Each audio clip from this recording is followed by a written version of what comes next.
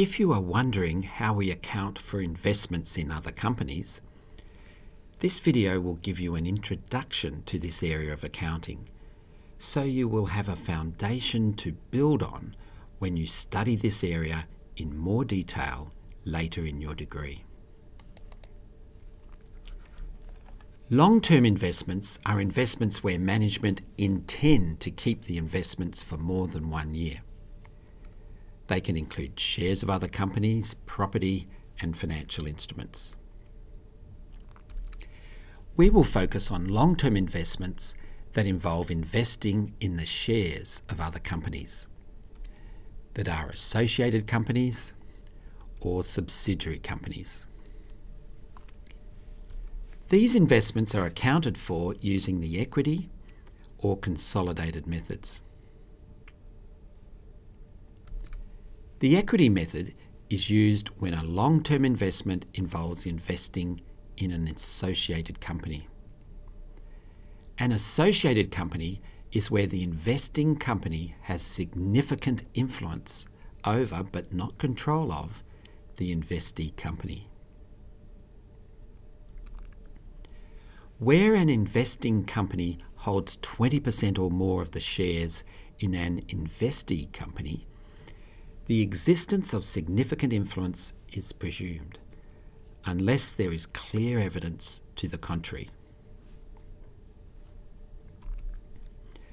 And where the investing company holds less than 20% of the shares in an investee company, it is presumed there is no significant influence, unless there is clear evidence to the contrary.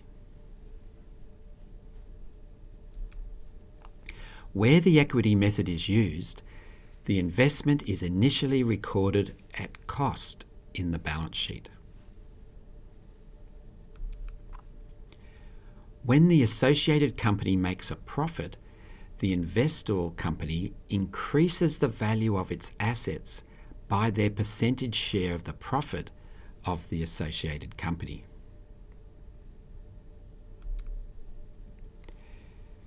Dividends received from the associated company reduce the carrying amount of the investment. And the investor's share of the investee's profit or loss is recognised in the investor's income statement.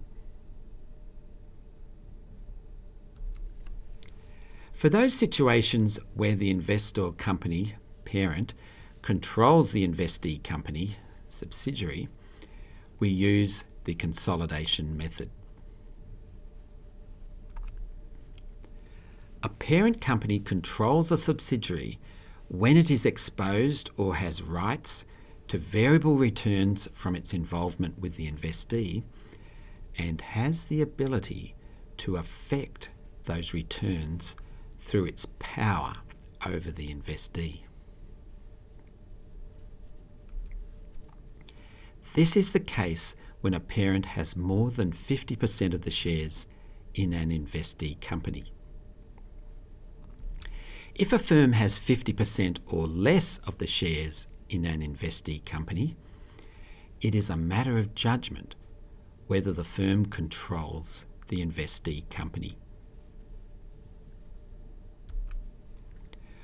When the consolidation method is used, consolidated financial statements are prepared for each of the 4 financial statements by adding up the financial statements of each company in a group into a single set of consolidated financial statements. There is a lot of complexity to doing this, and you will study this in detail in Act 19061, Advanced Financial Accounting. For further information on investments in other companies, go back to Chapter 8, Section 8.4 in the study guide, and also review the equity weekly questions. Also answer, write, and rate questions on equity in Peerwise.